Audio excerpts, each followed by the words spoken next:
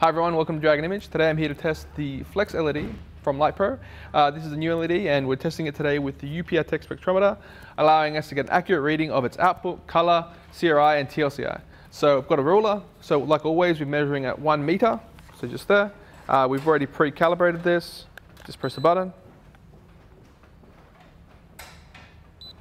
And there we go. So you can see here the CCT is a 5455, which is daylight, TLCI is 96, CRI is 95.2, and the lux at 1 meter at daylight is 1497, which is quite good for something that's so soft and diffuse, as you can see on the subject lighting me on here. We'll just take one more reading. We'll just take it at tungsten, so this is a variable color light source. And I always test all these things at full power. So again, ruler, and measure.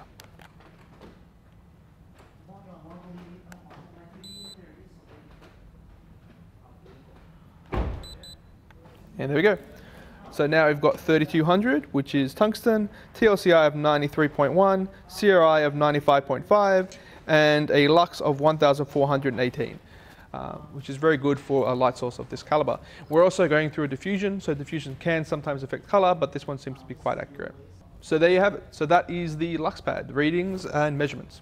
If you're not aware, TLCI is television lighting color rendering index type of system, which is more used for broadcast. The CRI is color rendering index, which is more used for domestic lights. Lux is the physical output of the light in regards to power, and CCT is the color or Kelvin of the light source.